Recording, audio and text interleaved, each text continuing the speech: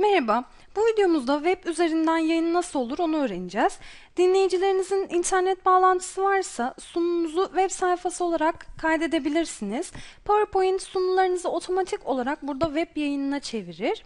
Sunumunuzu web sayfası olarak kaydedebilmeniz için mutlaka bir tane hesabınızın olması gerekir. Çünkü sunularınız Windows Live üzerinden kaydedilir. Bunun için yukarıda slide gösterisi sekmesinin altında slide gösterisinin yayınla butonu var. Buna tıkladığımızda bir pencere geliyor karşımıza. Slide gösterisini web tarayıcısı aracılığıyla izleyebilen uzak görüntüleyenlere yayınlayın seçeneği ve güvenli hizmet olduğunu gösteren yazılar. Burada aşağıda yayını başlata bastığımız zaman PowerPoint Broadcast servis bağlantısı yapılıyor diyor ve burada işte Windows Live ID kimlik bilgilerinizi girin diyor. Hesabınızın olması gerekiyor derken bunu kastediyordum. Eğer bir hesabınız yoksa burada aşağıda kaydol diyerek kendinize Windows Live hesabı açabilirsiniz. Şimdi burada e-posta adresi ve parolaya girmemiz gerekiyor. Buradan giriyorum.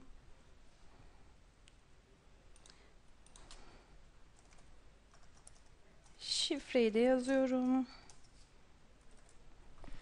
Tamam dediğim zaman bağlantı hazırlanıyor ve yayın hazırlanıyor aynı zamanda.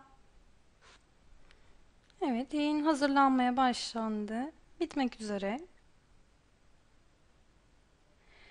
Hazırlandığı zaman bakın burada bir link beliriyor. Bu bağlantıyı uzaktan görüntüleyenle paylaşın, ardından slide gösterisini başlatın diyor. Bu linki kopyalayıp direkt dinleyicinizle paylaşabilirsiniz ve bu linkleri herhangi bir tarayıcıda da açabilirsiniz aynı zamanda. Firefox, Explorer ya da Chrome fark etmez. Buradan linki kopyalıyorum Ctrl+C ile ve internete girdiğimde yapıştırıyorum. Enter dediğimde Microsoft PowerPoint yayın sayfası açılıyor ve burada görüyorsunuz yayının başlaması bekleniyor diyor. PowerPoint'e geri dönüp slide gösterisini başlat dediğimde dinleyiciler o linki açtığında ben ne yaparsam yani siz ne yaparsanız onu görüyorlar. Slide gösterisini başlat diyorum. Açıyorum. Dinleyiciler de aynı zamanda benim açtığım slaytları görüyorlar. Yani ilerledikçe şu an ikinci slayttayım. Bu ikinci slaytı görüyorlar. 3 4 5 çıkıyorum ESC ile. İnternete geldiğimde bakın aynı slaytta kaldığımızı görüyorsunuz.